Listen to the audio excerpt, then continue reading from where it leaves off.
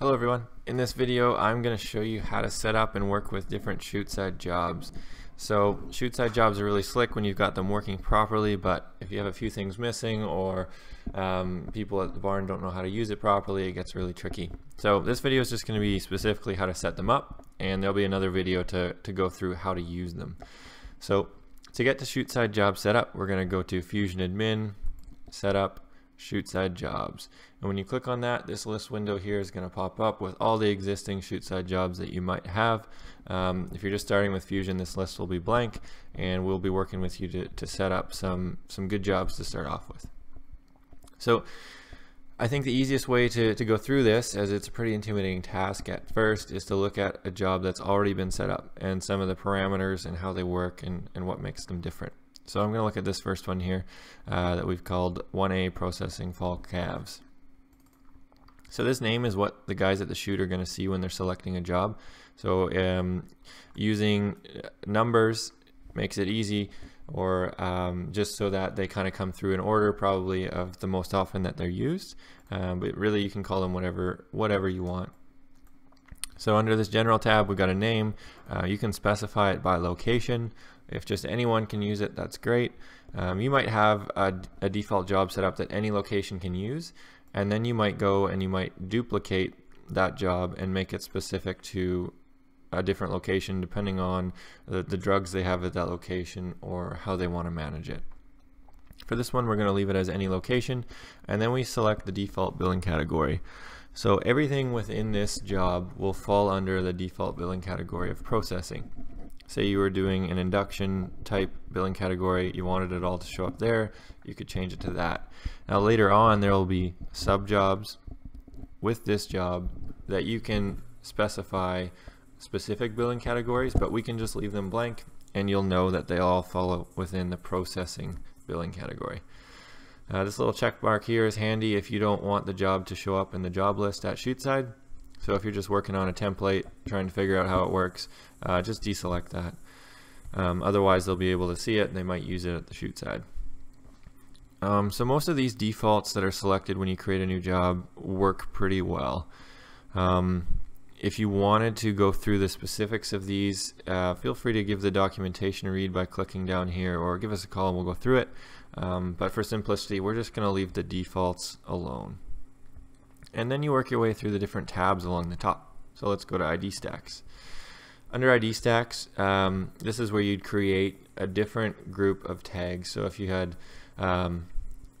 management tag or sick tag in this case, you would do that here. So to create a new one, you just hit plus.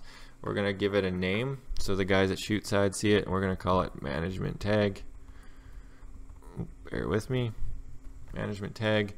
And then these custom IDs are set up in your setup, preferences, and then animal IDs. You can see them all here. So if you needed to add a new one and make it active, you could do that here. So we'll just play with custom ID 5 just to keep it simple. And then our starting number is going to be 1 as a default. Obviously the guys at Chuteside might want to change it. Maybe they're starting from 150, the next group of animals. So then you're going to make sure this is checked off so they can allow them to change the starting number. And the count direction will be up. You could also add some prepend things or append, and down below it gives you an example of how that's going to look, so it gives you a pretty good idea what to expect. So an important thing to remember is once you've created the ID stack, you need to make sure the ID stack is part of one of the sub jobs. So we're going to look at sick tag. I'm going to remove the management tag just because the sick tag will do what we need it to do, and then we're going to move on to normal sub jobs. So with any job, the first thing, Fusion will default to give the identify animal, and that's just scan the RFID tag or do a query search to find the animal. But then you can add all these other sub jobs. So change attributes if you want to be able to make it so you can select what sex the animal is specifically rather than just a lot default, so you have animal based information. You would add this sub job just by clicking on the plus down here and when this change attributes option isn't in the list, I'll take it away for a second, it then shows up down here. So let's move that up. Then there's get weight. So that's just a scale reading. Fusion's going to look for the animal weight if you've got a scale hooked up. And then we've got give implant.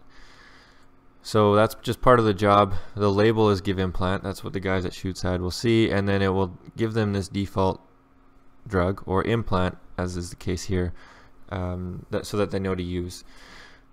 So if you want them to be able to change the implant during the job setup, you're going to leave this checked off. If you want them to be able to change the implant during the job, which you probably wouldn't want, but in a rare case you might, you're going to hit this check mark. And if you want them to be able to give 2 implants for some reason during the job, you'd have this selected. But with implants, probably not ever going to have to do that. That would be more with like a drug being applied. And then this check mark here, use the same amount for every animal. Makes sense with an implant. It's just going to be 1. And it's selected here that they can change that 1 implant per animal up here. You might deselect that, as you're probably not going to need that. But again, you need to manage this to work the way that works for you. And this default billing category here, if you were to have left this blank, it wouldn't. It would just default to what you selected over here, your default billing category. But because we've changed it to processing, if you wanted to change it to drugs, in all of the billing information associated with this group of cattle, the implants would be put into the drug billing category, and you could just see that as a separate line item, kind of give you an idea of what you spent on implants for that group. Next, we've got a drug option, which is give Ivamec. The default drug is Ivamec.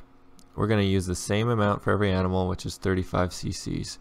Now, for the case of a drug where you have it set so it's a certain amount per hundredweight, you would deselect this, and then Fusion will look at the setup of that drug and say if it's 10 cc's per 100 pounds, it's going to give you the amount based on the scale reading for that animal. Now, to keep things quick and to just flat dose everything, you're probably going to want to leave it as use the same amount for every animal, but allow them to change it during job setup depending on the size or the weight of the animals coming in. And again, the billing category is set to processing.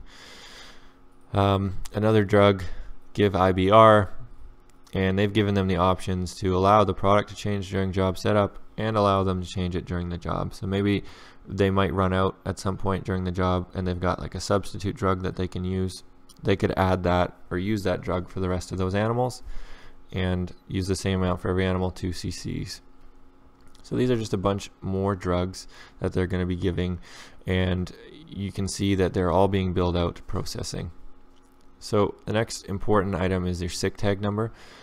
So this was the lot or the ID stack that we created earlier, your sick tag number. So to create that, you're going to add the change custom ID, and you're going to select ID stack, which has been selected for sick tag number. So I'm just going to remove that, as we don't need that there. So ID stack, the ID stack that we get to choose from is one of the ID stacks we created from before. So oftentimes it'll just be 1. And then because we've set the ID stack to start from 1 and count up, you don't have to add anything more to this information list. But for example, say there was a custom ID, maybe the cattle were coming in with tags. So you would want that to be a text entry. That way that gives the guys at Chuteside the availability to enter in whatever, maybe it's R35 or J27. They're going to just want to do a text entry, and the ID to change is one of those custom animal IDs set up in your preferences. So when we change this label name, it will reflect in the Chuteside job as to what they see, and it will also fill in down here, change animal ID. But I'm going to take this away. It was just an example. Here's a color tag. So this is an example of changing a custom ID, except they get to pick from a list. So there's only so many colors that they can use. So it's quite easy to give them a list of things to choose from, and they can change it during the job setup. Maybe there's a new color that you don't have on this list. You want them to be able to add it Next, we'll go into age verify. So an age verify is using the CCIA information of that animal just to do a quick check, and these animals we put into the queue of the age verification process in Fusion. And as you can see, we've got it set to check immediately from the job. So that might take a minute to happen. That's why it's giving you the notification. It's usually best to let the server check this later on. That way it doesn't slow down your job process. A chute charge. So if you've got an animal running through the chute, you're gonna want to add an input so that gets billed out properly. So the label is chute charge, the input is chute charge, and the default amount is 1. Now, oftentimes, you don't need the guys at the chute to know that you're billing out for the chute charge, so you would just hide this. This is a good example of that.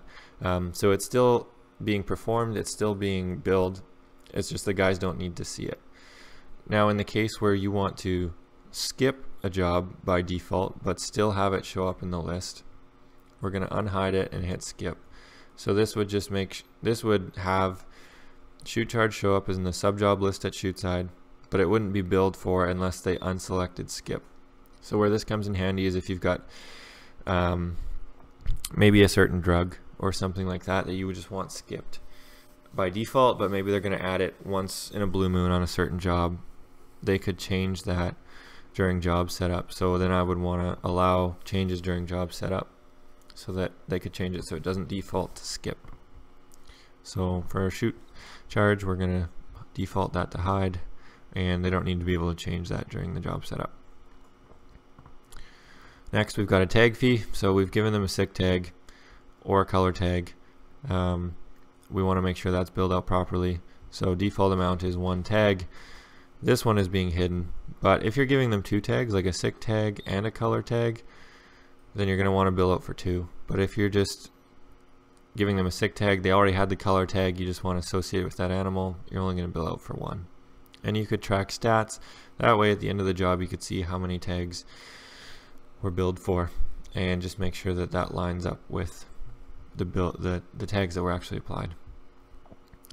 This is a different one, but change slaughter date for an animal might be something that you're going to want to apply. It's totally up to you. But if you click on the plus button, you can see there's more options down here. So if you're doing a treat job, you're going to want to add this treat sub job. If you're going to be relocating them, you might do that. Give it a temp, give it a lung score, all sorts of things like that. So if you're doing a treat job, you might want to get temp. But this is a pretty good example of different sub jobs that could be used. If you have more questions about that, please feel free to reach out.